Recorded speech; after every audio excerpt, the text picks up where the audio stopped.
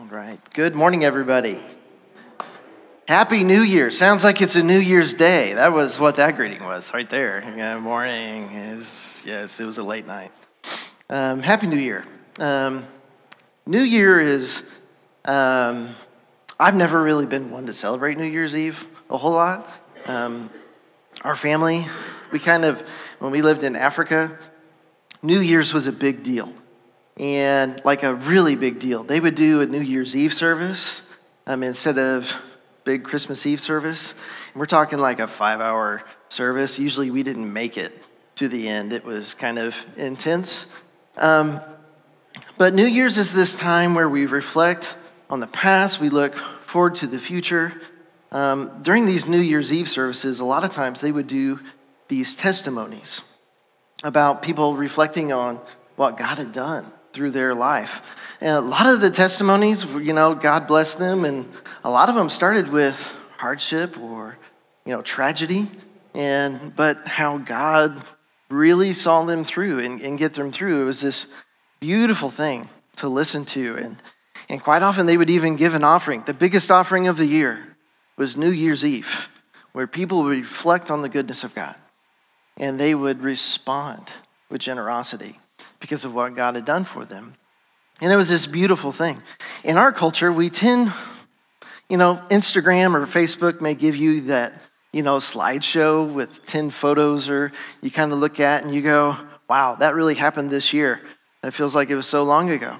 But that's about the amount of time we actually spend on reflecting on the past. We have a tendency to really look to the future. We love what is new. We love to look forward. We like to think about the new habits, the new, exercising, eating better. I'm a reflection of that, I think, this month. There's a reason my shirt's not tucked in now. And we look to the future. We like what is new. And so I thought, Happy New Year's. Let's talk about what's new. Embracing God's new for you. Where is God leading us? Because I can't help but really have this sense that God is moving and He is preparing for something new for our church family, for my family, for you, for all of us in moving forward. And like I said, we like to talk about what's new. New brings this sense of hope. It brings a chance that things are going to get better. And so we're really going to embrace this. What is that next step? Usually I'm looking for something new to make my life better, more comfortable, or what's going to help me be more successful. But sometimes God's new for you is anything but that. A lot of times, if we're honest, God's new for us is leading us into discomfort, to do something that I've never done before, or something that's a little scary. Sometimes it's definitely, at that first step, sometimes it doesn't seem better. And then also, sometimes it is not how the world would define success.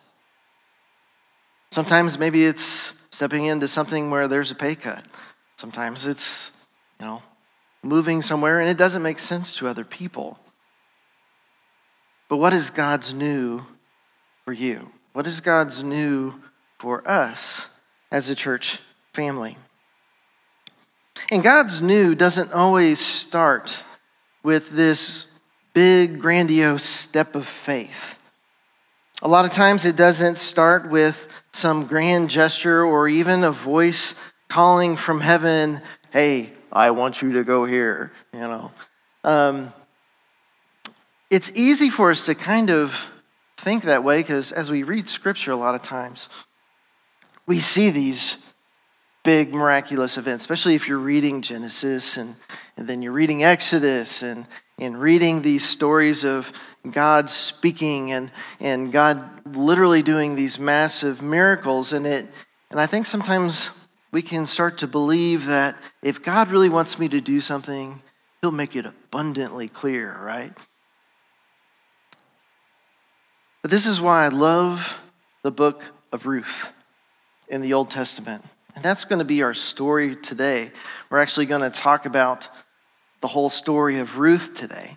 Is because the book of Ruth is kind of in between this time period.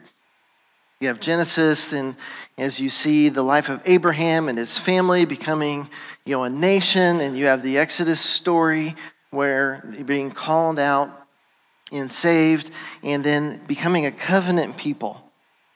And then the book of Judges, is just a hot mess of, Israel just being kind of directionless and giving themselves over and trying to figure it out, worshiping other gods and having trouble with the people around them and wars and things, and it is just not going well for the people of Israel. And in this transition, in the way the book of Ruth starts, is it says, in the days of the judges. So it lets us know this should be like, okay, it's not just, okay, the judges were around. It was like, no, this was a rough period in the history of Israel. This was during a dark period of Israel that this story of Ruth happens.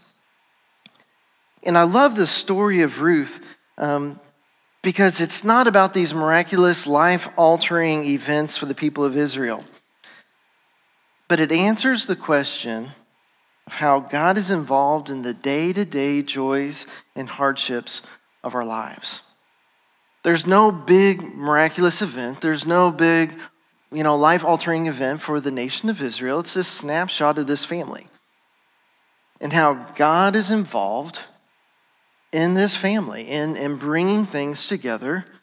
And I appreciate this because when we read Exodus and Leviticus, and you have these big things, but then in the story of Ruth, the only mention of God is by the people themselves.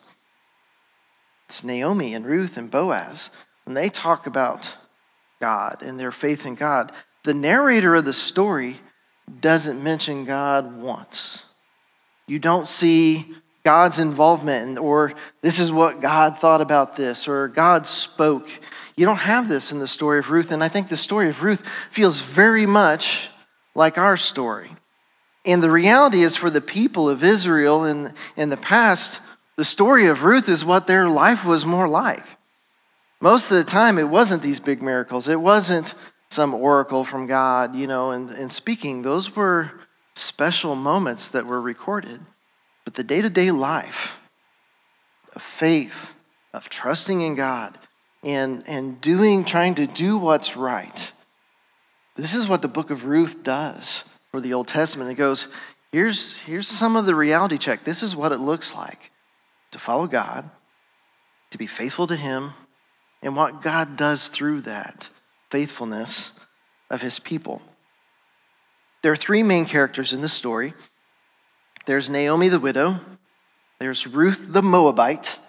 Okay, we'll talk about that. And then there's Boaz, the farmer. No big king. These are pretty simple people. Pretty simple people. Naomi the widow. For a widow in those days, life would have been extremely hard, especially for a widow who has lost her sons. Naomi is probably in her 60s, maybe older. Ruth the Moabite. So Ruth is likely in her 20s.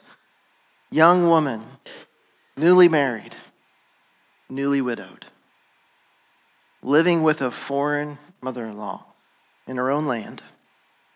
And the Moabites, this is key to this story. The Moabites were the ancient enemies of Israel.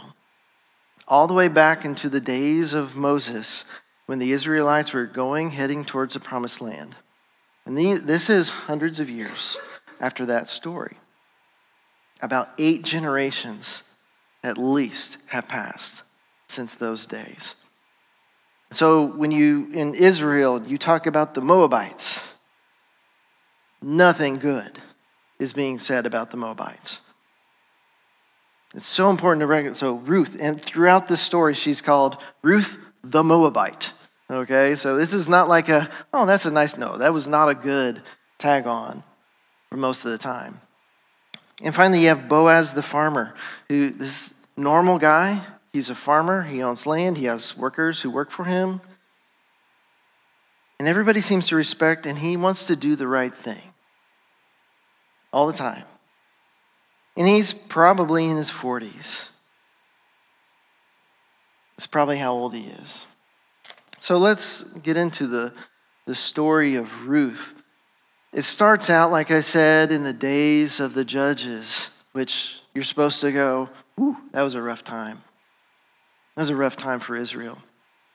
And you have this man named Elimelech. You can say that, 5 times. Elimelech and his wife Naomi. And there's a famine in Israel. And so they decide with their 2 sons that we're going to move to an area. They leave Israel during the famine. They go to Moab. Which probably wasn't a popular decision with their family. And so they go to Moab with the sons. And during the time there, and their sons are probably at least younger or grown, and they're living in Moab, and during this time, Elimelech dies. So you got Naomi and her 2 sons. And so Naomi finds wives for her sons and does that. And not long after they have the wives, Naomi's 2 sons die. Naomi finds herself in a foreign land with no children, no grandchildren, and 2 daughters-in-law who are supposed to be under her care. And she hears that things are better in Israel. And so Naomi decides, I'm going to go back to Israel. I'm going to go back to my homeland. And she knows that she does not know what's going to happen. She knows it's going to be hard to be accepted again. And so she tells this to her daughters-in-law. She says, go back, each of you, to your mother's home. May the Lord show you kindness, as you have shown kindness to your dead husbands and to me. And may the Lord grant that each of you will find rest in the home of another husband. So Naomi loves her daughters-in-law. Naomi is, in this story, it seems like Naomi's a great woman. Very kind, very loving, very, very generous. And she looks at her daughters-in-law and says, you all need to stay. Because young Moabite women, if you go to Israel, the likelihood that things are going to go well for you, it's not good. So just go back home. And I pray that the Lord will provide a husband. He'll provide a life here for you. Because it's going to be easier for you in Moab. And both daughters-in-law go, no, Orpah and Ruth. And they go, no, we're going to stay with you. They love Naomi. And Naomi goes, okay, are you going to wait around till I have another child, another son, and then you're going to marry him? It's like, no, I'm an old woman.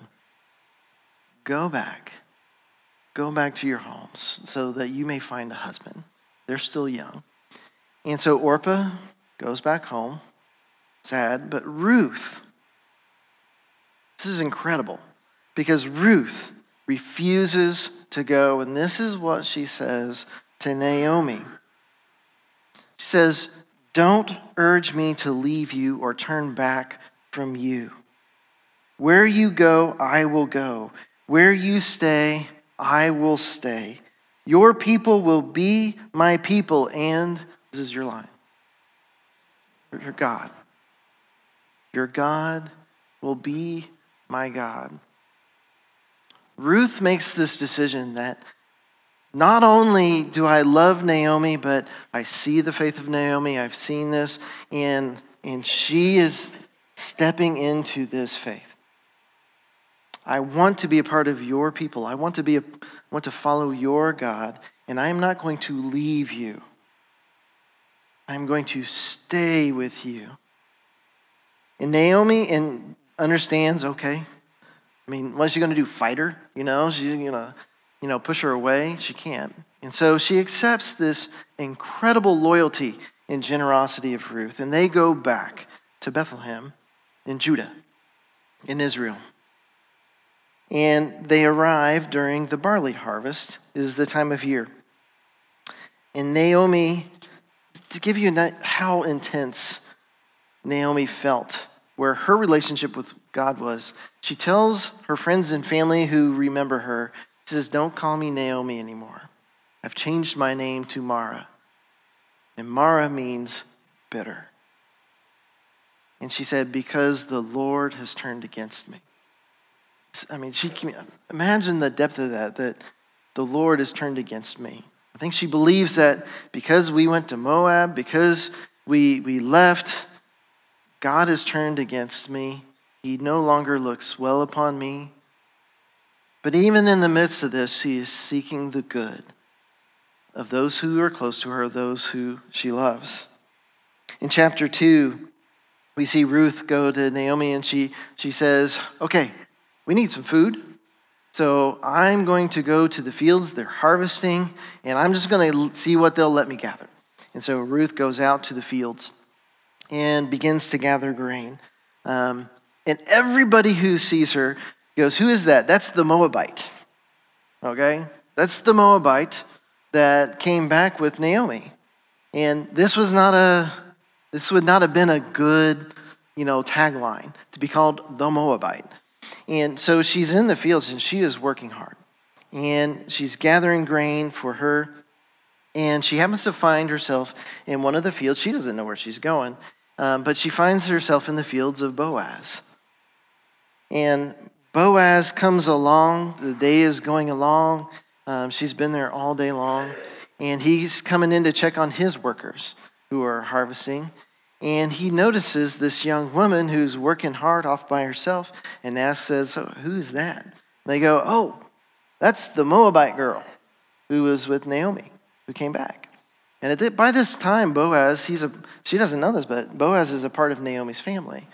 And he's like, oh, I've heard about her. Hey,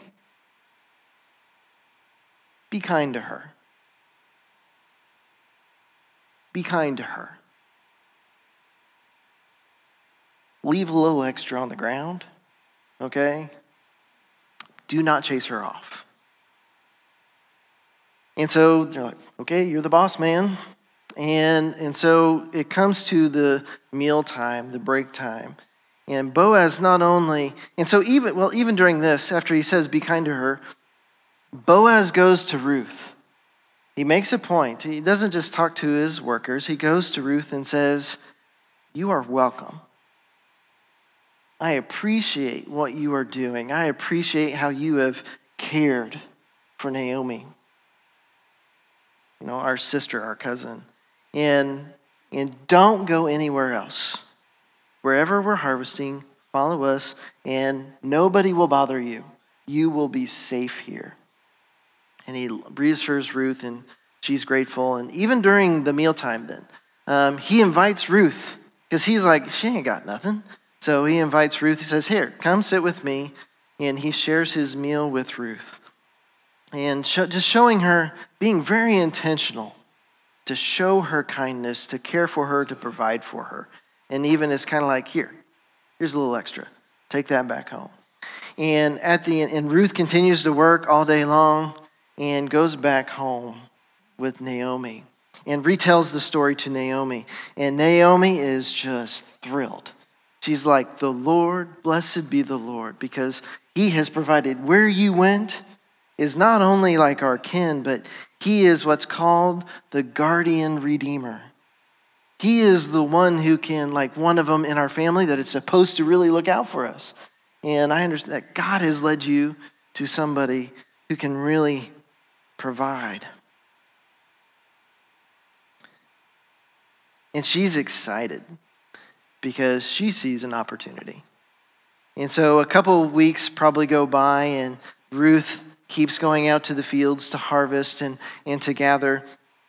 And Naomi one morning goes, okay, so let's make a plan here, okay? Because you living here by yourself is okay. I appreciate it, but you need to find a home.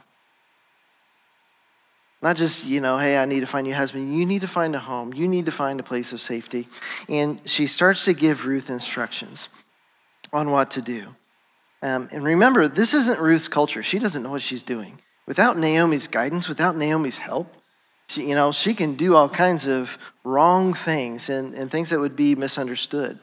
And so Naomi tells her, what to do in order to present herself to Boaz. Because guardian redeemer, what this was in the Israelite culture, this was the guy who, if something happened to a young widow and they didn't have children, and this is how they provided for the young women, the guardian redeemer would be the one who was set aside to be able to marry Ruth. And there were, within a big family, there have been a couple different guardian redeemers. And so this is who Boaz, and Naomi's like, okay, this is a good guy, and let's make a plan here. And so gives instructions like, okay, first take a bath because you've been working in the fields. All right, this is like the first instruction. And clean yourself up really good. Put on perfume so you look good and you smell good. And now you're going to go find Boaz. And so Ruth does what Naomi does. She's like, okay, and does this. And Naomi knows where Boaz is going to be. Boaz is going to be in the threshing floor with starting to process the grain, kind of keeping watch over the grain so it doesn't disappear, get stolen. And Boaz is by himself there. And Ruth goes and basically in the middle of the night presents herself to Boaz, but in a very respectful way. She goes and sits at his feet, and to us it sounds weird. It uncovers his feet, okay? But she's there at his feet, and in that culture it was pretty much saying, I'm asking you to take care of me. I'm asking you if you would be willing to marry me. And Boaz in the middle of the night is there, and he wakes up, he's startled, and he sees it's dark. He's like, oh, somebody's here, okay? And wakes up, and he's like, who's there? And she's like, don't worry, it's just me, Ruth. It's me, Ruth. And he's like, oh my gosh. Okay, well, what can I do for you, Ruth? Why are you here? And this is what Ruth says. She says, spread the corner of your garment over me, since you are a guardian redeemer of our family. This is basically Ruth's way of saying, I want you to cover, to take care of us, and I'm hoping that you will marry me. And Boaz is just shocked and honored by this request. It would have been very easy for Boaz to take advantage of Ruth in this moment. It would have been normal in those days of the judges for a man to take advantage of a young girl in this position. That had become the norm. And Boaz looks at Ruth, and he demonstrates incredible integrity, and he compliments Ruth by telling her, don't be afraid. I will do for you all that you ask. And all the people of my town know that you are a woman of noble character. That you are honorable, that you are noble. You ever heard that phrase before, a woman of noble character? This is what Proverbs 31 describes, is the woman who seeks God, who cares for her family. And this is what Boaz calls Ruth. You are a woman of noble character. And so he says, I will do for you. Yes, it would be my honor, because you could have gone after, it's like, hey, you're a pretty woman. You're beautiful. You're a great woman. And you could have had any young man in town, anybody you could have gone to, but you came to me. And I thank you for giving me this honor. But there's a guardian redeemer that's more closely related to you. And I'll take care of it, but go back to Naomi, and he, fills up her shawl. It's like, here's some food, take it back. And he's already providing for them. And so the next day, Boaz goes to the town square. He calls the elders together, and he calls the other guardian redeemer, and he says, hey, by the way, Naomi's back and, she needs to be cared for, and so her fields are for sale, and, would you like to buy back the fields so you can provide for Naomi? And he's kind of like, let's soft play this. And the guy's like, oh, yeah, sure, that sounds like a good deal. He's like, hey, I get more land. All right. And Boaz goes, oh, by the way, you got to marry the Moabite. And the guy goes, yeah, I'm not sure right now is a good business time for me to take on the fields. And so he turns it down. And Boaz immediately looks to the elders and says, I will marry her. It will be my honor, and I will take on Ruth. And he makes this pronouncement to everybody. And Ruth and Boaz, they get married. And God blesses them with a son. And the son is named Obed. What a great name. Anybody name their kid Obed recently? And they named their son Obed. And the story of Ruth ends with Naomi receiving back what she had lost. And all the women of town are celebrating to be able to see how God has provided, how God, even in the midst of tragedy, has provided and kind of brought wholeness back to this family. And it ends with Naomi receiving and says, then Naomi took the child into her arms and cared for him and loved this child deeply. And so this beautiful story, like we said, there's no direct intervention of God. There's no voice from God saying, go back to Bethlehem, okay? Or Boaz, hey, go talk to Ruth. But it's a beautiful story of how God interacts with his people through their faithfulness and his faithfulness and how he brings about these things. So what do we learn from the book of Ruth? What can we learn? First, when we look at Naomi, in the story of Naomi, her life turned incredibly tragic. To be found, imagine being in a foreign land and you lose your husband, you lose your sons. What do? The heartbreak to change your name to bitter, to feel and tell people, I feel like God has turned against me. I know there have been moments in my life where I have felt that heartbreak, that why is this happening to me? Where is God in the midst of this? And even though this is what Naomi is feeling, she still seeks to honor God. She still sought what was best for those who she cared for and those who are around her. She looks at her daughters and is like, look, my life is hard, but that doesn't mean your life has to be hard. A lot of times our human nature, when our life is hard, what do? We snap. Our frustration spills out on other people. And Naomi is able to go, my life may be tragic, my life may be hard, but I want to help you at least. And looks outward to the good that she can do. Not just in Moab, but even when they get back, and being so proactive with trying to help Ruth know what to do. You look at the story of Ruth.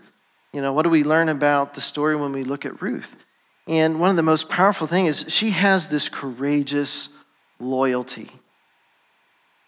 To do something, to follow and say, I am with you, Naomi, I love you, and I am going to stay with you. I know it's hard. I know it is not normal, but I am going to stay with you. I'm going to care for you. Where you go, I go. Where you die, I die. That level of loyalty, but also your people will be my people and your God will be my God. The Moabite. Back in the stories of Israel, the Moabites, no Moabite was supposed to be able to become an Israelite for 10 generations. It was a curse that was pronounced upon them. 10 generations. And so it should have been impossible for a Moabite But through the story of Ruth, what we see is anyone, even a Moabite, anyone who demonstrates faith is welcome. Does not matter where they come from, does not matter what their story. Anyone is capable to come to faith and to show incredible faith and to step into that faith. This is what we see through Ruth and Boaz. We don't just see somebody who is kind, we see somebody who is intentional with his kindness. The easy thing for Boaz in this story, when he hears about Ruth and he sees Ruth gathering grain, is to simply look at his workers and go, oh, okay, yeah, she's nice. Don't bother her. And goes back home. That's the easy kindness to do. But Boaz goes the next step. He knows life is hard for her. He knows it's extra hard. And so Boaz goes the extra step to encourage her, goes the extra step to invite her in to eat with him. So my question is, who do you identify with the most in this story? I think sometimes we can go, right now life is hard. It is, I'm not sure what's going on, and I feel kind of like Naomi. So what would God have me do? What is the faithfulness? What is the new step of faith that God, the faithfulness to show, the kindness to show to other people? Where would he have me move? Sometimes that faithfulness and that new is just, even though it doesn't make sense, it doesn't feel right, it feels like God has abandoned me, the hard step is to go, I'm going to stick with God anyway. And I'm going to lean into what it means to be faithful to him. I'm going to lean in to still be kind. I'm going to choose to be kind. I'm going to choose to do what's best for other people, even though life is hard right now. Maybe you feel like Ruth and you're like, I don't feel like I have a place. You don't know what I've done. You don't know where I've been. And God's message would be, you're invited anyway. I see you differently. And to have that courageous loyalty to a friend, to a loved one who is going through a rough time. And maybe you're like Boaz, and life is pretty good. Life isn't hard. You would say life is okay, and life, God is taking care of me, and I'm in a good place right now. The challenge is, what is the challenging kindness? Not the easy kindness, but what is the hard thing that God wants you to step into? That new. And show the faithfulness and the loyalty. God works best through the faithful endurance of his children. Not just in the big miracles. Here's the thing.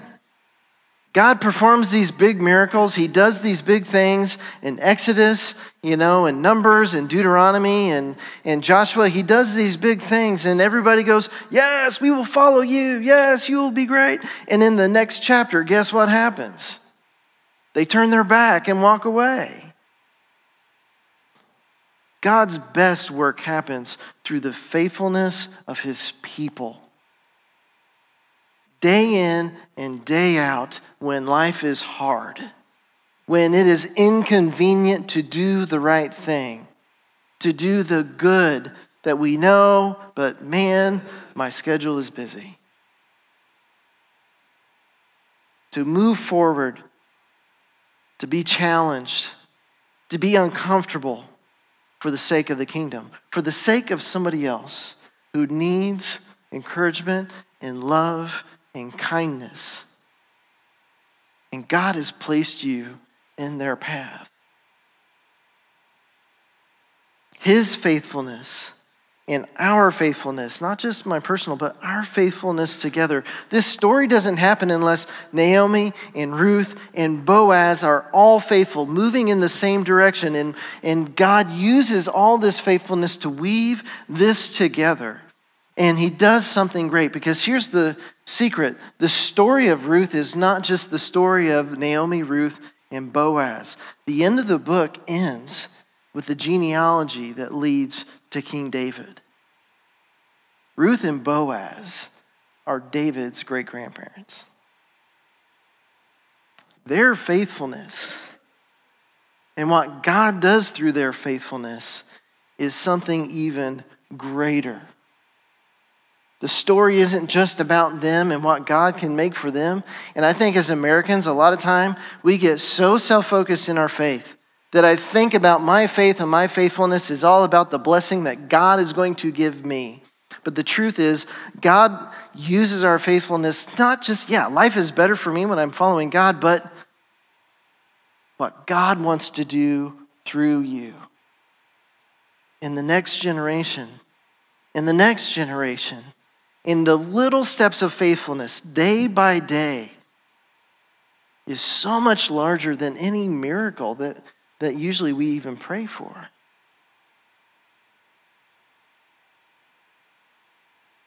I bet you've never heard the name Edward Kimball. Okay? Edward Kimball. That's because he was this guy on the East Coast. He was a Sunday school teacher. He was a cobbler. He made and fixed shoes, okay, in this small church. And beautiful story, because there was a bunch of rowdy boys in his town. And he felt the God leading him to care for these rowdy boys. And he ministered, he worked with them, he reached out to them, and became his Sunday school class. And he worked hard, and he loved, and made it a huge deal that I want these boys to know they are loved, and that God loves them, and he worked with them. And one of these boys was Dwight L. Moody. D.L. Moody. And D.L. Moody became this wonderful preacher, powerful evangelist in our world. Preached to thousands and thousands. And one of the people that came to Christ through his evangelism campaigns was Wilbur Chapman. Wilbur Chapman became an evangelist and would do these revivals. And Billy Sunday was another guy who came to faith. And then he started to be an evangelist and went all over and preaching to thousands. Billy Sunday, there's Mordecai Ham, another preacher that came through. And guess who came to Christ through one of Mordecai Ham's revivals? A man named Billy Graham. But it started with a shoemaker who was a Sunday school teacher of a bunch of rowdy junior high boys. It started with his faithfulness. And this is the same thing in the story of Ruth. Sometimes it is hard to keep going. Sometimes it is hard to get out of bed and come to church on Sunday morning. Sometimes it is hard to make it a point to be there with your microchurch. And sometimes it's hard to be there even with your family. And God says, keep trusting, because your faithful endurance is meaningful. You may not see it today, but what God does with the faithfulness of his church, when we together are faithful, we love one another and we keep moving forward. No matter our condition, he is able to do something beautiful. And sometimes I don't see it, but somebody down the road will. What is the new that God is calling you to embrace? A new step of faith, a new, being part of a group, sharing faith with somebody, loving your neighbor, whatever that is, whatever it looks like. My prayer is this year, as we start this new year, that as a church family, not individuals, but as a church family, we will be willing to step into new things, to hard things, and just watch what God and his Spirit does through our faithfulness. Because it is a beautiful thing that we can see. Let's pray together.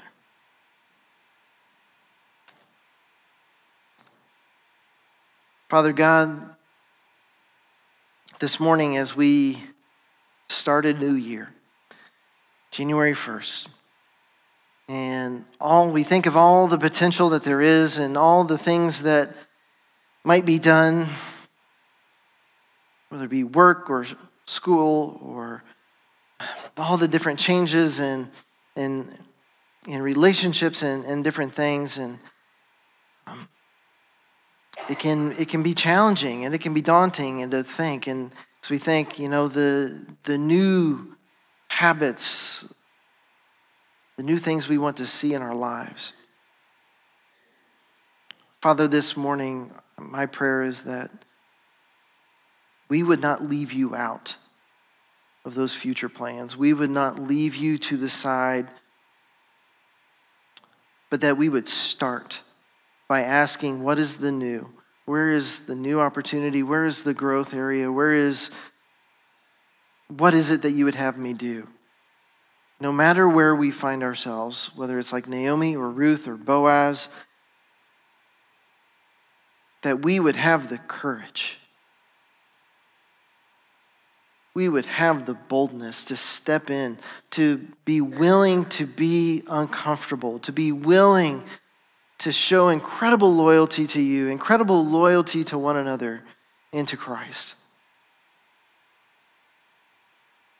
And even when it gets hard, that you give us the energy we need. You give us just the extra nudge and the extra love to keep moving forward because the world is hurting. You have called us to care for this world and to bring Jesus to them. So, Father, my prayer is that you would move in us, in our hearts, to be prepared for the new. And that we would go into it with joy, with enthusiasm, trusting in you. And we thank you in Christ's name. Amen.